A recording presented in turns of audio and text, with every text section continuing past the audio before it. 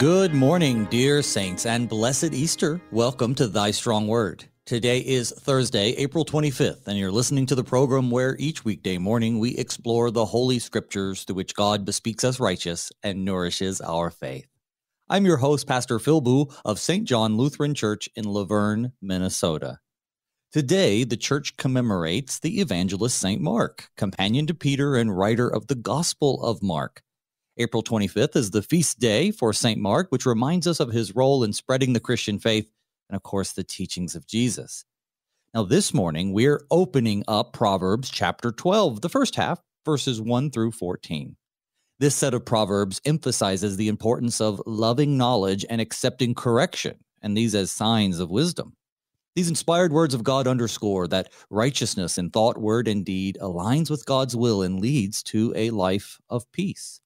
The passage highlights that the words of the righteous are life-giving, that their work is fruitful, but the wicked, however, are trapped by their deceit and falsehood, which leads to ruin. Folks, whether you're listening to the program over the air on AM 850 in St. Louis, live or on demand at kfuo.org, or through the KFUO mobile app, I'm so grateful you're here. You can also listen to the show as a podcast, share it with others. Either way, I'm just so happy that you're joining us this morning as we continue our study of Proverbs, now in chapter 12. So settle in, open your hearts and your minds. We're about to begin. Thy Strong Word is graciously supported in part by the Lutheran Heritage Foundation. LHF translates, publishes, and distributes books that are Bible-based, Christ-centered, and Reformation-driven. So when you get time, visit lhfmissions.org to learn more about all the great work they do. And if you have questions or comments about today's show, you can reach out to me. My email's probably the fastest way, pastorboo@gmail.com. You can also call in. That's pretty direct, right? 1-800-730-2727. We'll get your question or your comment out on the air. You can also just send me a text message if you'd like, or a direct message on Facebook. Just search for Phil Boo. Those are three ways that you can get your comments or questions out on the air, and I try to check those regularly throughout the show. Well, getting to the main event, joining us this morning, it's the Reverend Jesse Baker. He is the pastor of Family of Christ Lutheran Church in Houlton, Wisconsin. Good morning, Pastor Baker. Welcome back to the show. Hey, good morning. Thanks for having me back on. I'm glad to have you back. Now, you have changed congregations, I believe, since we've last talked. You've left my circuit and gone up to Wisconsin, but if I'm not mistaken, you're still in the Minnesota South District. Is that correct? Yeah, they still include us for some reason. I haven't figured that out yet, but one of two Wisconsin congregations. Well, at least I still have you in the district. Fantastic pastor. It's great to have him among us. Well, I'll tell you what, I assume that things have been going well, but how's the honeymoon there in Houlton? The honeymoon is holding on, which is always good. That's good. That's good. Well, I'm sure that they will enjoy your ministry, and you guys will have a lot of growing to do together over, well, however long the Lord wants you there. But I'll tell you what, we have 14 verses to get through. Sounds like not very many, but it's amazing the types of conversations that the Proverbs can spawn. So we don't know where we'll end up today, but we're going to go ahead and begin with a word of prayer. And brother, if you'll lead us in that, I'd appreciate it. All right, let's pray. Heavenly Father, thank you for the gifts you keep providing of us, especially during this Easter season. We ask as we go into your word in Proverbs that you continue to teach us what it means to be wise, how to be about the ministry you've given us, and how to be a people following after you. Continue to bless us in this opportunity as we talk more about you. In your son's name we pray. Amen. Amen. All right. Well, we did not get to the very last verse of Proverbs chapter 11 on yesterday's show. And I do want to touch on it just a little bit as we move into 12, which makes sense because, you know, how they make these decisions to where to put the chapter dividers sometimes is beyond me. Sometimes you can sense a shift in tone. Sometimes it's maybe an arbitrary reason. And I bet there are some great reasons. I don't know what they are. But I'll tell you what, we're going to start just one verse back, if that's okay with you. And verse 31 says, "If the righteous is repaid on earth, how much more the wicked and the sinner?" Now, you can see why I might have wanted to go back to that, because that, I think, can be a very challenging verse to interpret. which is interesting because there's not a lot of commentary notes on it. So maybe it's obvious to everyone but me. But it says which wouldn't be the first time. But if the righteous is repaid on earth, how much more the wicked and the sinner? Here's what I think. I think that it's pretty straightforward in the sense that that Solomon here is talking about the fact that when you're righteous and God blesses you through the fact that you're doing things according to his will, through perhaps individual blessings for whatever his reasons are. But the point is, there are benefits to being righteous. It isn't just negative. It isn't just persecution. I think sometimes our preaching betrays us when we talk about the reality of persecution, but I think sometimes we fail to emphasize the joys of being righteous. And so I do believe that God knows that it is beneficial for the righteous. They end up getting repaid on earth.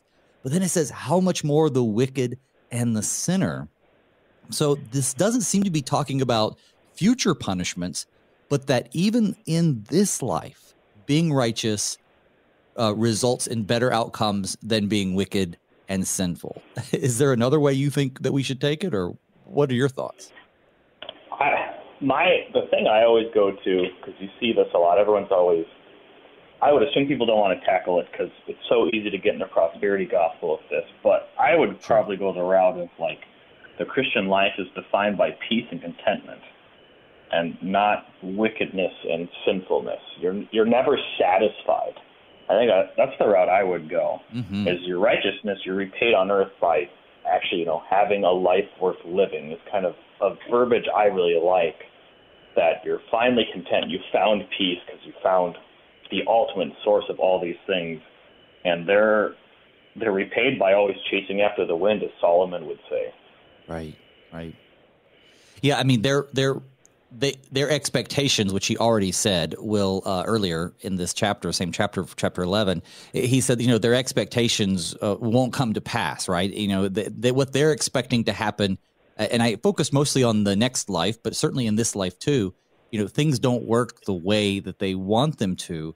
And I think the struggle is for the Christian, for the righteous, to look at that and say, well, it just seems like so many people who are enemies of God's church and enemies of God's wisdom, and yet they seem to be so successful in this life. And so I think that's what's coming off the page here is, yes, we don't want to fall into the trap of prosperity gospelists, prosperity evangelists, but we also don't want to forget the lived experience, which is sometimes when you do things the right way, you end up not getting ahead because the world is built to benefit those who do things the wrong way.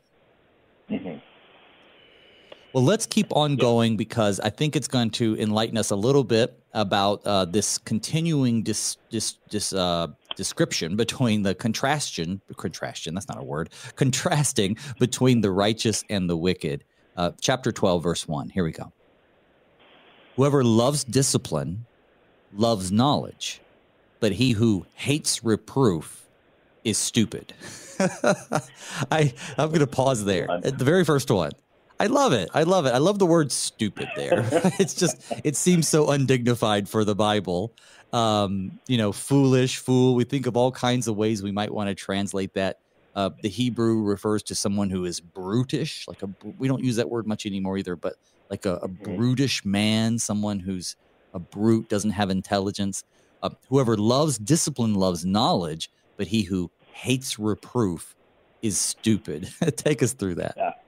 It's so good. So I want to get to stupid first because it stuck out to me too. I'm like, what? Like, this is not common. I think it's used here and that's like it.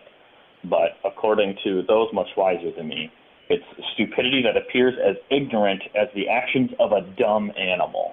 Mm-hmm. So it's not that hard to go like with sheep on that one. But that's not the point here. But it's not pulling punches, which is really hilarious. But the truth of that is to contrast loving discipline, and whoever hates it is stupid, because discipline is what grows you in a much better and more important way.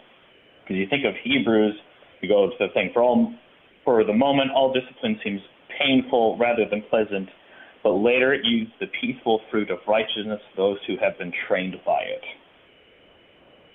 So it's not like no one's sitting there. This is what I always say. This is always my example of this, right? Jesus is on the cross, and the God the Father goes to him, oh, I hope you're happy right now. I hope this is great. It's like, oh, discipline is never fun in the moment. For those who have kids, you all know this, right? It's not fun disciplining your children. It's not the thing. I remember my parents told me that a lot. That's probably a better example, honestly, because surprisingly, pastors are troublemakers when they're young. My parents would say once in a while, this is going to hurt you more than me. And as kids, you're like, yeah, right, whatever. But it's definitely true. I think time and time again we've seen that. Like, if you really, love isn't letting people do whatever they want. Love is correcting and trying to help you become more and more like Christ.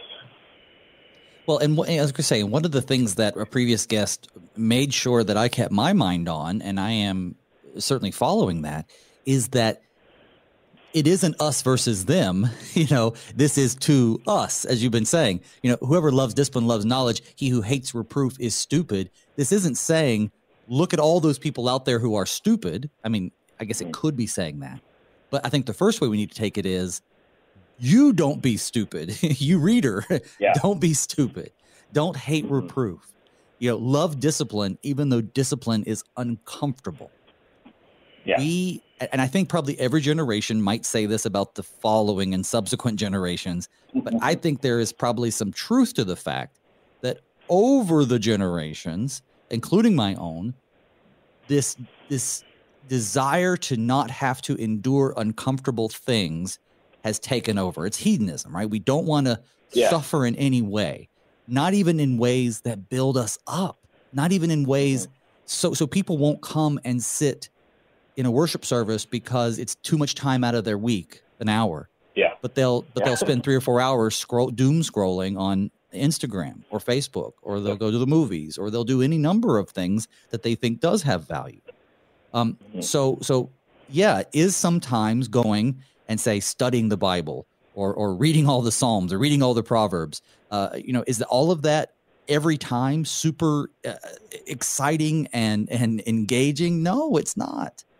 But sometimes, as I tell my confirmands, sometimes even the boring things are really important and beneficial. Not everything can be a pizza party. Yeah.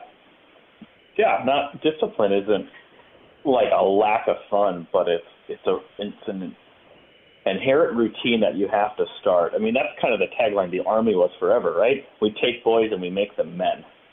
That's not on accident. There's a discipline to it. I mean, that's what seminary does. It's really good that call date just happened too, right? You take a bunch of whippersnappers and then you make them pastors. It's not a magically you're a formed product as you enter the seminary, but the whole point of going to that or going to college for whatever you're going for is so you're molded into the product that you should be. Yeah, I mean, I think at least at CSL they talk about it as pastoral formation. I'm sure they do at Fort Wayne too. And that's such a great term for it, because that's what you're doing. You're being formed into that which God has called you to be, or which God will be calling you to be, I suppose, through a congregation. But it's that forming process that's so important. And as you and I know intimately well, that forming doesn't stop at seminary either. We continue as pastors to have to be disciplined, to have to love knowledge. And frankly, and this is a struggle. I'll be honest right here on the air. Who likes reproof? Nobody. Nobody. And so, but he who hates reproof is stupid. I feel like the word there is a little stronger than just like, if it makes you uncomfortable for someone to disagree with you or correct you, you're stupid. Well, no, because who doesn't feel uncomfortable? I'm even to the point where I have to encourage people sometimes, all right, like, I want you to come to me if I've done something wrong.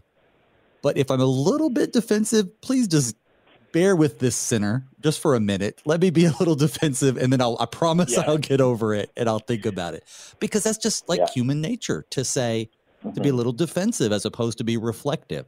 But that's not hating reproof. That's just struggling with it as anybody does. I think someone who hates reproof, the stupid person, the brutish man, that's someone who just says, I'm going to forsake all discipline. I'm not going to endure any correction. No one's above me. You're not my boss. You're not my mom. That kind of ideology that people have in this world. And you watch it and you see the way that people interact with authority, with the police, with teachers.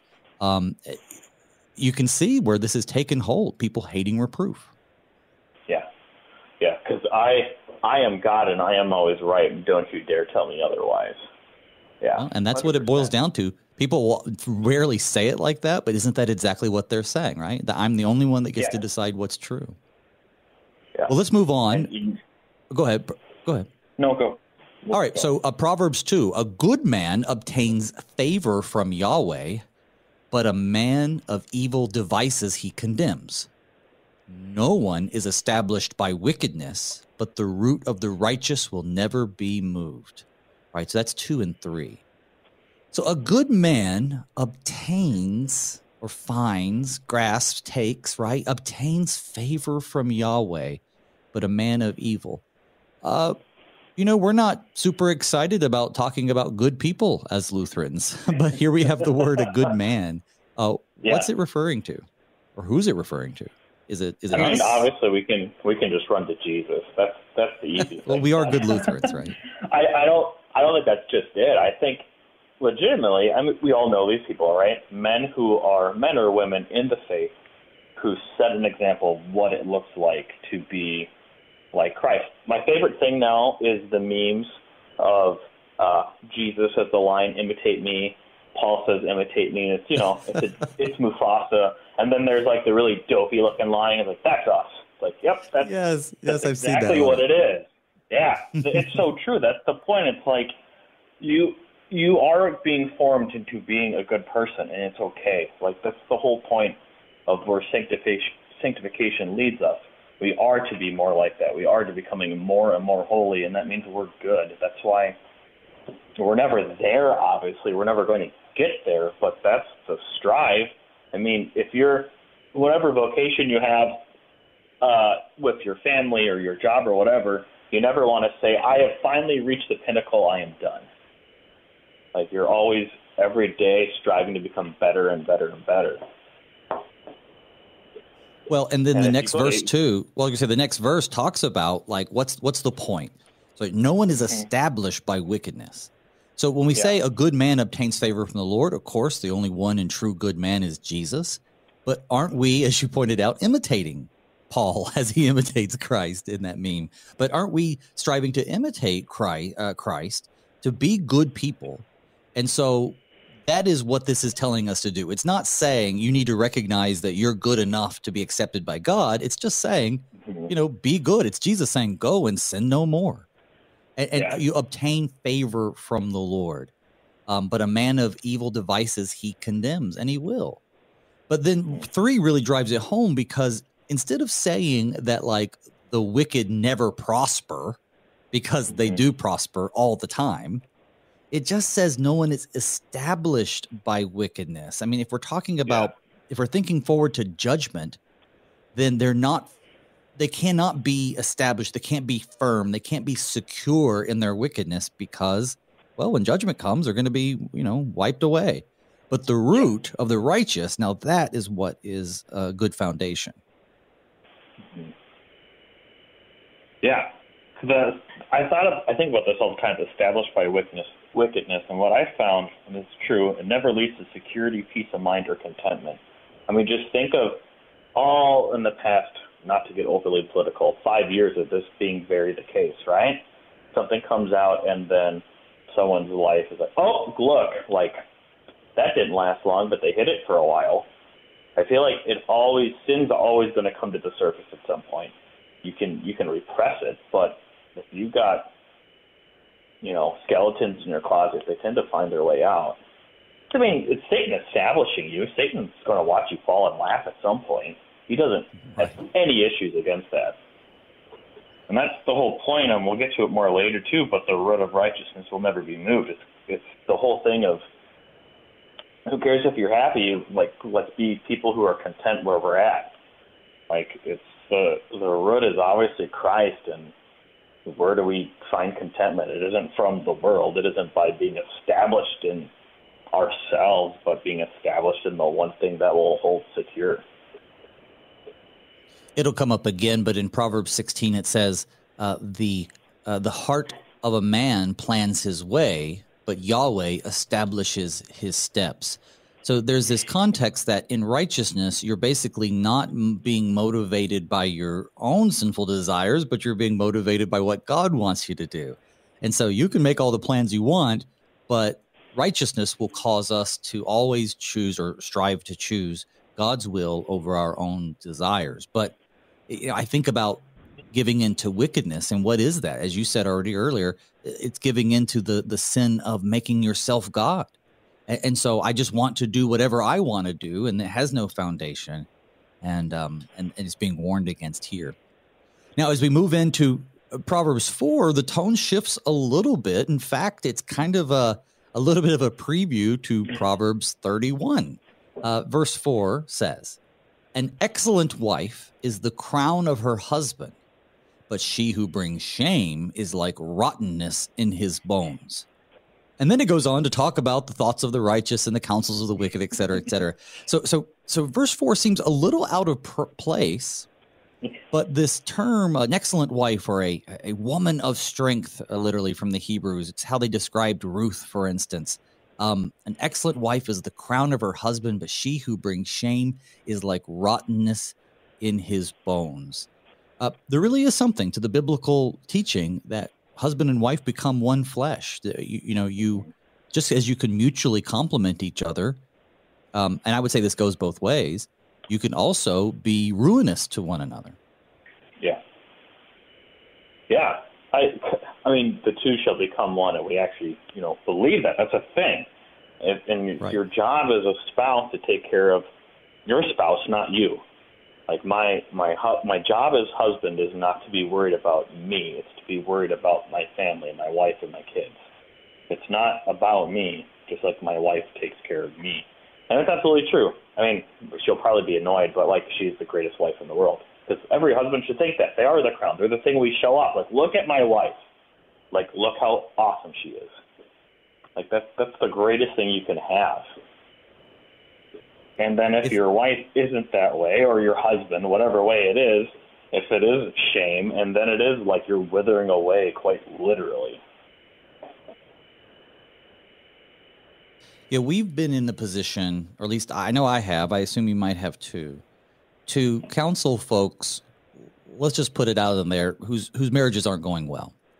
And in those cases, it's very rare, of course, because we're all sinners, that one could point to one spouse or the other and say, okay, it's your shame that's brought rottenness to your husband's bones, or vice versa. I mean, maybe sometimes it seems a little more evident, but we never have all the information in our position, so we really can't ever say, even if we could. But the point is, I think this speaks both practically on the ground, and it speaks, of course, spiritually, as all the Psalms seem to be doing. So on the ground, if you think of the father talking to his son, then it is an emphasis that you must find a strong woman, a woman who's founded, one who's established in righteousness. Like what have I been talking about, right? You need to find a woman who is going to be, you're going to wear her like a crown in this metaphorical sense. And what do crowns do? Well, they illustrate authority, but they illustrate your responsibility. They illustrate, it's really a beautiful depiction. And of course, we know it talks about Christ and his church ultimately. But still, you need to find someone. And while it's phrased here about wives, I don't think it's improper to say that this goes both ways. To seek out husbands, to seek out wives, to seek out a spouse who is established, so that they can be your crown, so that they can be your shining glory, so to speak, and to avoid those who are wicked, because they will, even if you're faithful. This really goes to the don't be unequally yoked. At the same time, I think this applies to our faith too, right? So if the bride is the church and the groom is Christ, then I think we also have a duty to make sure that our faith expressions are also faithful and established. Yeah. No, it's so true. because, I mean, you got Jesus showing up to Saul, right? Saul, why are you persecuting me? Like, why are you persecuting my bride? We are Christ's bride. And oddly enough, he wants to show us off.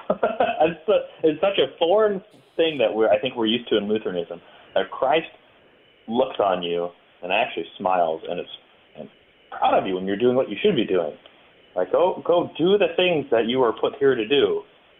That's not as complicated as everyone thinks it is. Be faithful in your vocations. Do the best job you possibly can raising your kids. Do the best job you can, whatever station in your life you are. You are here yet to be about the work for your neighbors, whatever that looks like. So just one more before we head to break. The thoughts of the righteous are just. The counsels of the wicked are deceitful. Maybe one more. The words of the wicked lie in wait for blood, but the mouth of the upright delivers them. So we see a little bit, and I don't know if it is technically, but we see a little bit of parallelism here. So the thoughts of the righteous are just, and then if you go all the way to the bottom, but the mouth of the upright delivers them. And then in the middle, the counsels of the wicked are deceitful. The words of the wicked lie in wait for blood. So yet again, it seems pretty simple and self-explanatory on the surface here. I think of Matthew 12. The good person out of his good treasure brings forth good, and the evil person out of his evil treasure brings forth evil. Well, it's the same here. We're talking about the thoughts of righteous are just, but the counsels, that is the things that they say, the wicked are deceitful. The words of the wicked lie in wait for blood, but then the words, that is the counsels of the upright, deliver them. So we see here that an emphasis on, I guess, thought, word, and deed, I would say. Yeah. I think that's the emphasis here. It's not just what you actually do, but even the things you say and the things you think can be either righteous or sinful. Yeah. So the thing I found really interesting with this is when I was reading a commentary, it said 6 is explaining why 5 is true. The counsels of the wicked are deceitful because the words of the wicked are in ambush waiting for blood, which I really like ambush better because it's like you think of a predator, right? Just sitting there waiting. A moment's opportunity as they go for it. And then why are they deceitful? Because they're not looking out for you. I can tell you that much. They're looking for blood, and they're going to get it. Yeah, Proverbs 1:1 says, or sorry, 1:11, pardon me, says, if they say, come with us, let us lie in wait for blood, let us ambush the innocent without reason, et cetera, we probably recall that little monograph from the father to the son about why not to hang out with these people. And here it is reinforced because, your sinfulness is expressed not just in the things that you do, but even in these more deeper ways. And so, A, you don't want to be that guy. B, you don't want to hang out with that guy. And if we take the verse before it, you don't want to marry that guy. So I know it seems simplistic. And honestly, like the scripture often does, it reinforces the same ideas over and over. But how often do we find ourselves drawn to the wrong people or drawn to be the wrong people? So really, it is a message that we have to keep listening to over and over again. Well, we are right up here against a break, so we're going to take it. But folks, don't go anywhere. When we come back from these messages, Pastor Baker and I will keep on going. We'll pick up with Proverbs chapter 12, verse 7. See you on the other side.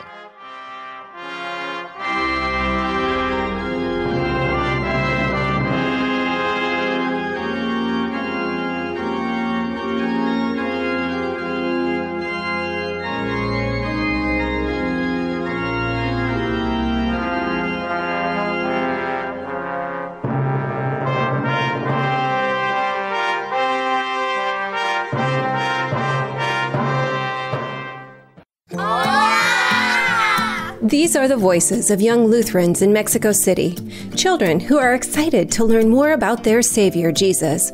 But they need our help because good Lutheran books for kids in the Spanish language are in short supply in Mexico.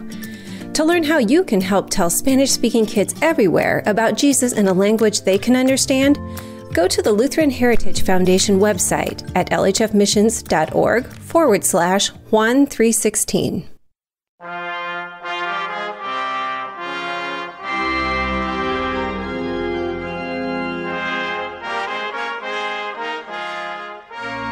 Welcome back to Thy Strong Word. I'm your host, Pastor Phil Booe. With me today is the Reverend Jesse Baker, pastor of Family of Christ Lutheran Church in Houlton, Wisconsin.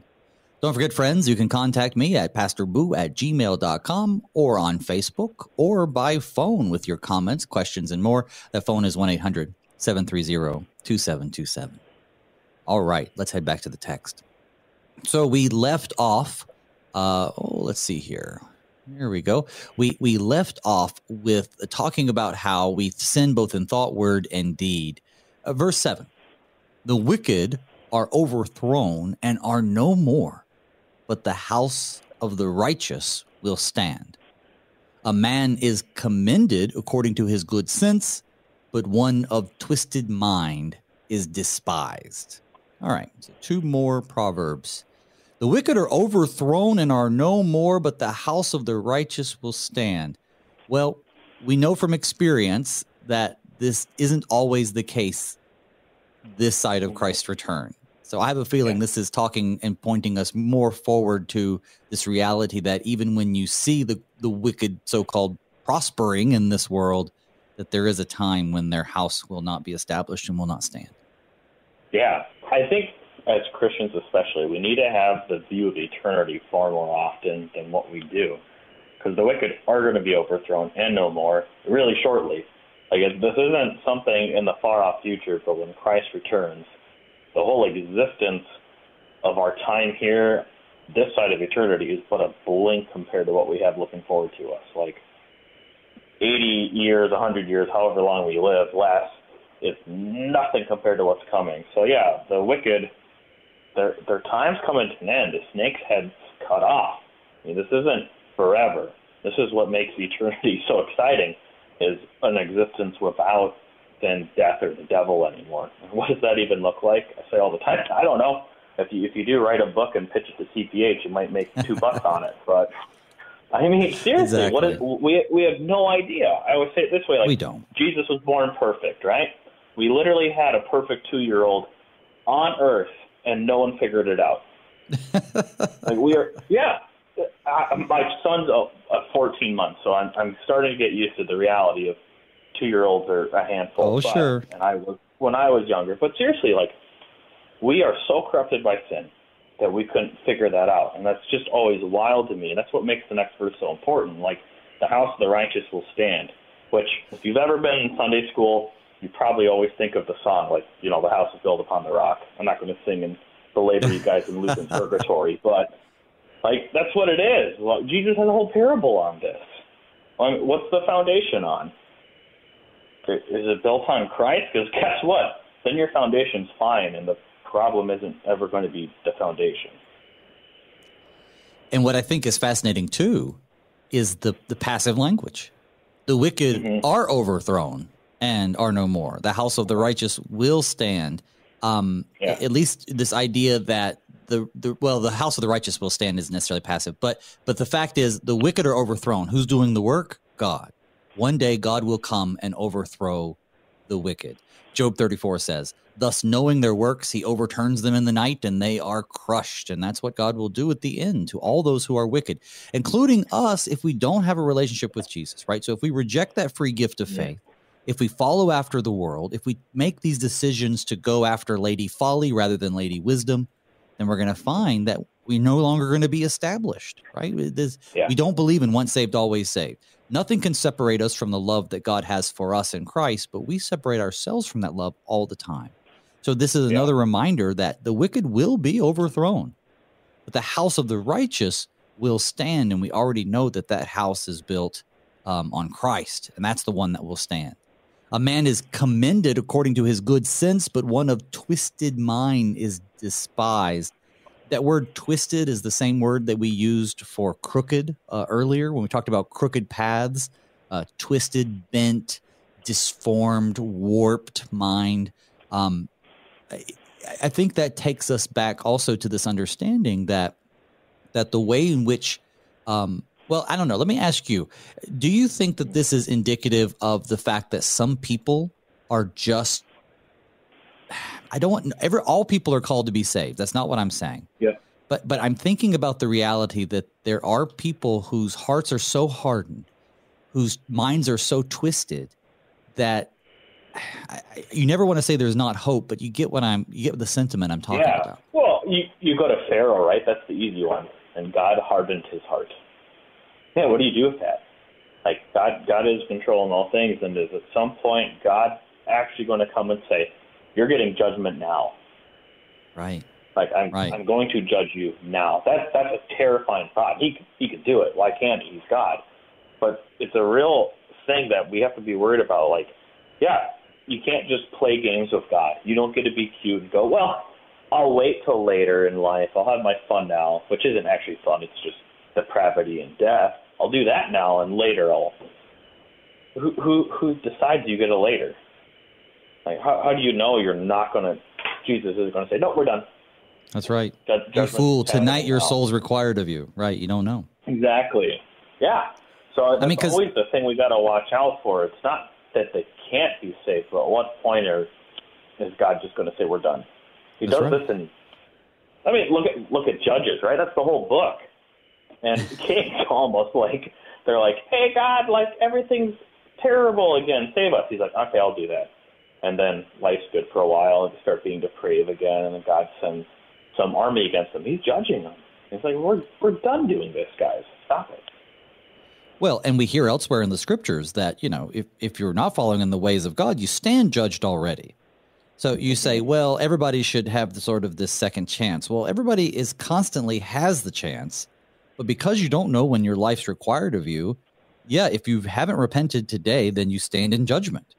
This is why we live our lives constantly reflecting on the reality that we are sinners, and then rejoicing in the reality that we are saved by Christ's blood, and that the faith that he has given us in that sacrifice saves us so that we can be established, so that we know that our house will stand forever. But at the same time, for those who have departed the faith, those who have rejected Christ, those who make no use of his gifts, those who don't, frankly, believe anymore, then you're standing condemned. And we don't want that as Christians, and God doesn't want that either. But that's how you twist up one's own mind. So I think it's a tough conversation, because we also recognize that people are easily deceived, ourselves included. Mm-hmm. So when we go out into the world and we see all these people and they're fighting for things like the ability to murder children in the womb, when they're fighting for things against the family, when they're fighting for laws to recognize things that are against science and nature, when they're fighting for things like easier divorces, and when they're fighting for things that just are contrary to God's will, it's easy to think, well, look at all these enemies of God. These are the wicked. They're going to be overthrown and are no more. And I'm looking forward to that day. But that's not what God wants us to do. This is about us. This is about the choices we make.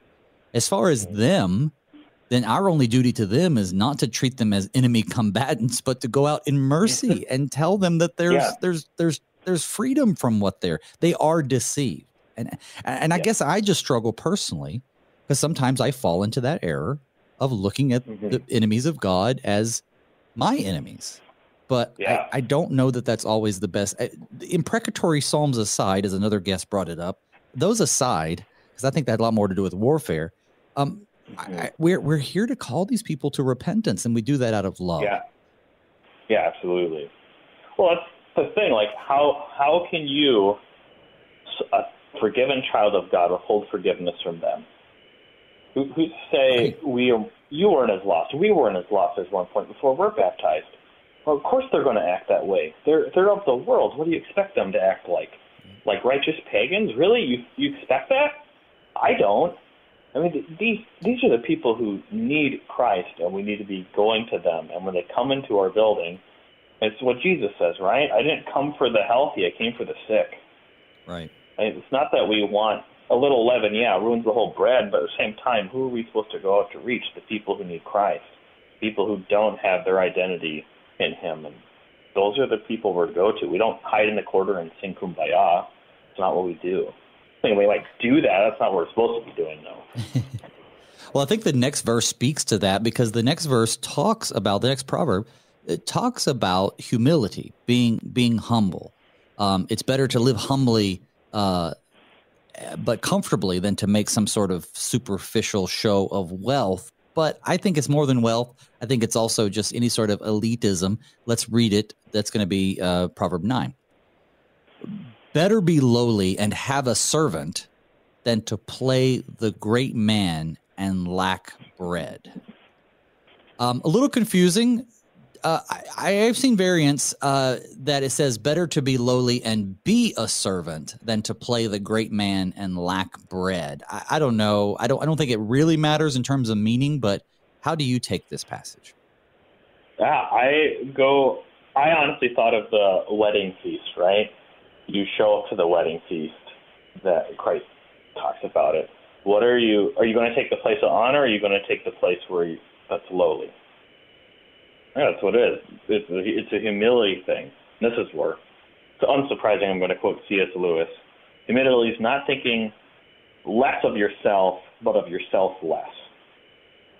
Yeah, I like that. It's so good because who are you? This is the thing that I would say. Why would you ever think less of yourself? You're a prince or a princess of Jesus, right? Like, seriously, he's the King of Kings, Lord of Lords, and you're his child. You're not some whoever off the streets. You're a child of God. You are the treasured possession of his eyes. This is going to sound crazy too. You kind of are a big deal to God. You are, absolutely. So don't think less of yourself, but think of yourself less often. So it's not about puffing yourself up and showing yourself off like, look, I am the greatest person, but you don't have anything of substance. People are thinking this practically too. People are able to spend their money however they wish, and they can have their priorities however they wish. But growing up down south, I lived myself, but also around some pretty poor areas of the South. And sometimes you would see people living in pretty dilapidated homes or mobile homes, and they would be very just not in good repair. But then sitting outside would be like a Corvette. Yeah. Yep. And again, people can spend their money however they wish. I don't really care. But my point is, sometimes people do those kinds of things because while people won't come to their home, they will see them driving around in that nice car. And so there's a temptation for us, and we all do it. I believe we all do it, or we're all tempted to do it.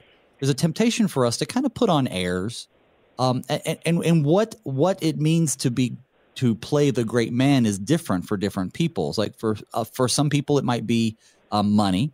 They want people to think that they're wealthier than they are, while they really actually lack bread at home. For some people, they want them to think they're more religious than they really are, and yet are actually impoverished, or more intelligent, or more educated. There's so many ways that we kind of put on airs.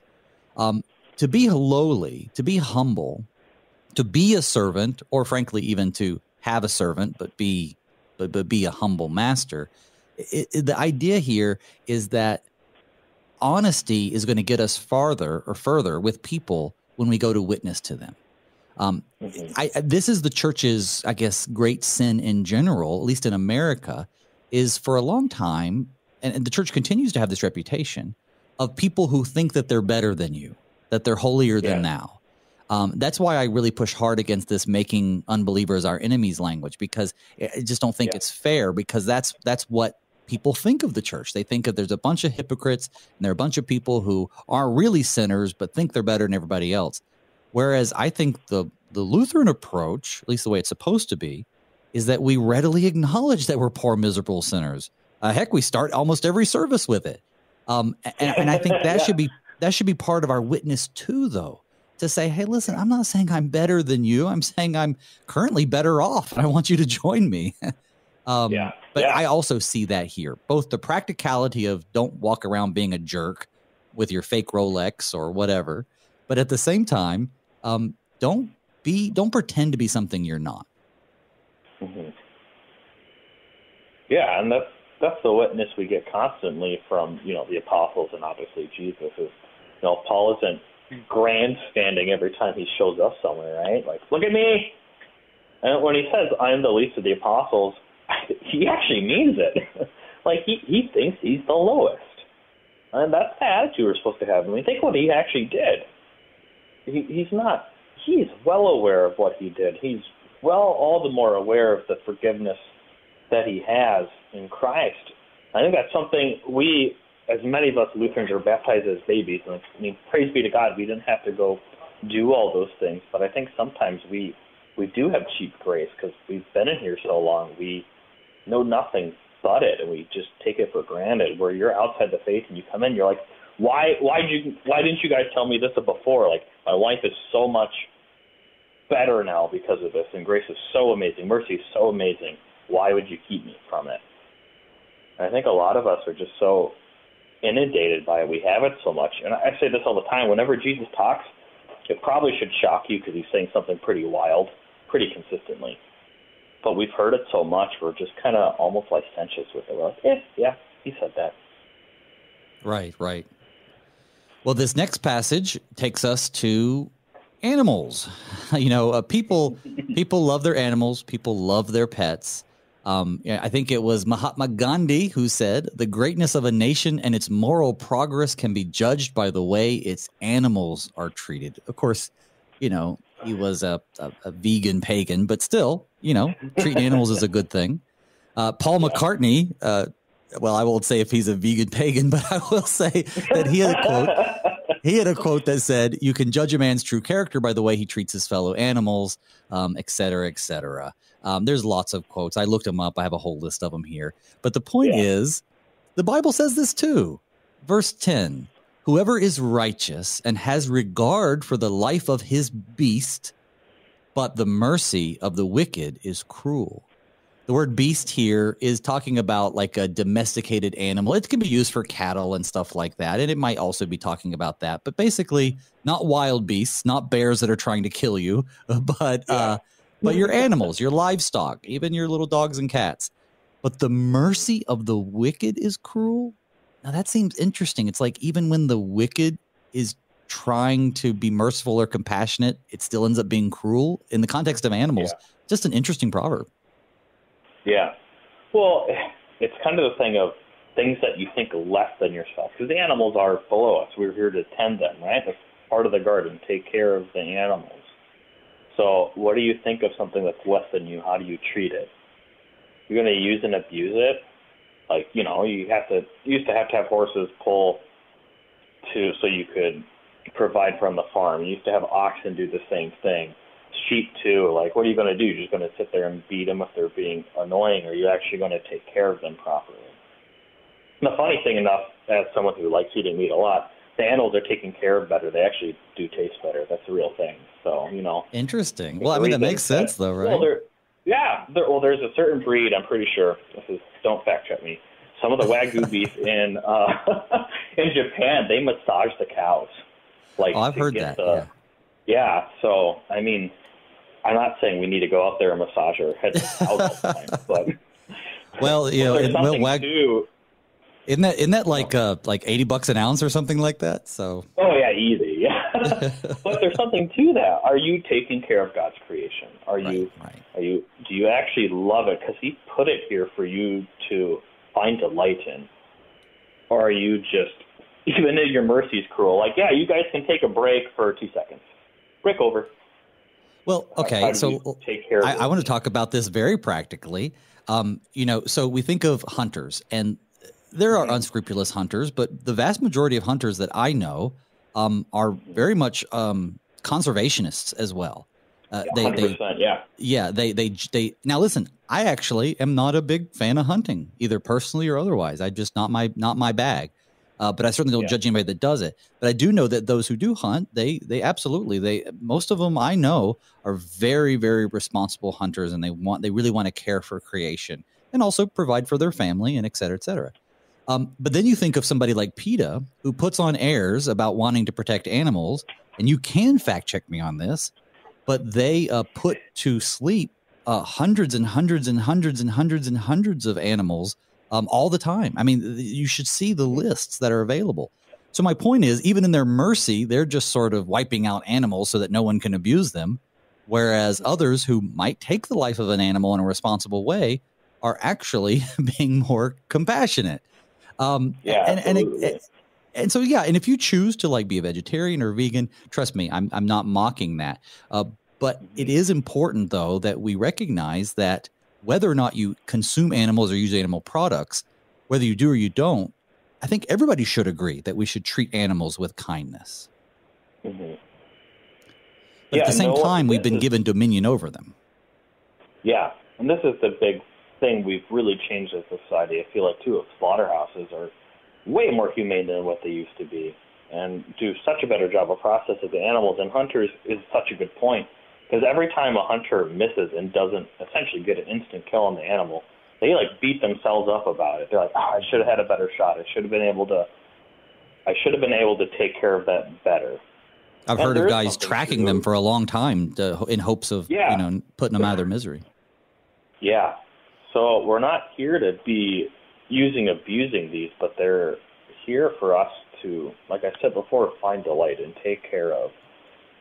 God gave us these things intentionally. It's by no accident that they taste good, in my opinion.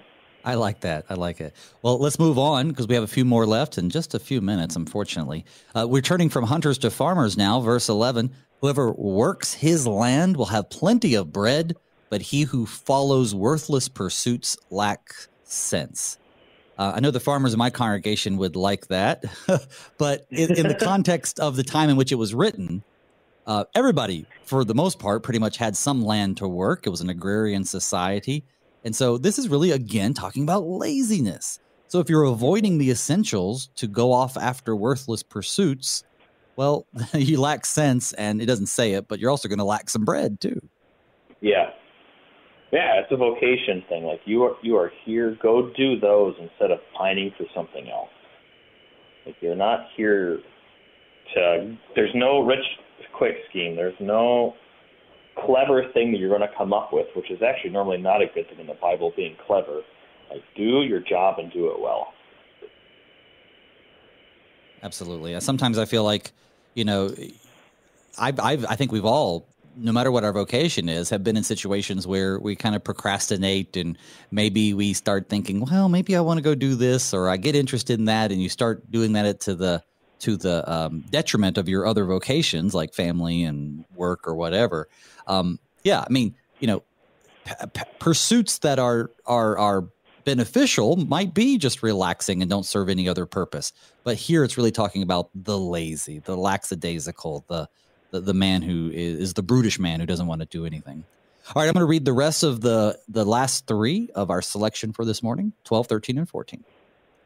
Whoever is wicked covets the spoil of evildoers, but the root of the righteous bears fruit.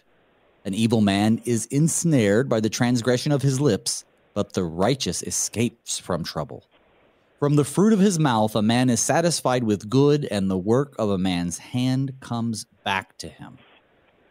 So, taking them just really quick one by one, whoever is wicked covets the spoil of evildoers. People, if we follow after the ways of this world, who's impressive to this world? Who makes the covers of magazines? Typically, the uber wealthy. Every now and then you might get a good do-gooder like Mother Teresa, but for the most part, people aspire to be the super wealthy, the Elon Musks, the Zuckerbergs, the whoever you might want to name. Those people, they may not want to be them, but they certainly want to have access to their resources. They covet the spoils of evildoers. By the way, I'm not saying those people are evildoers, by the way. I'm just saying in general, people don't celebrate righteousness. They celebrate worldly things. Yep. It's like there's a reason there's 2 commandments against covetousness. Oh, right, covetousness, and or the gift of contentment, right? And that's exactly what it's talking about. Now, the evil man is ensnared by the transgression of his lips, but the righteous escapes from trouble, again, in an eternal sense. That's probably how I would go, absolutely. Yeah, we escape from the trouble that should be ours. That's the beauty of it, is we deserve hell. At least I do. I definitely deserve it, but that's the beauty of Christ, is we get to escape from that reality.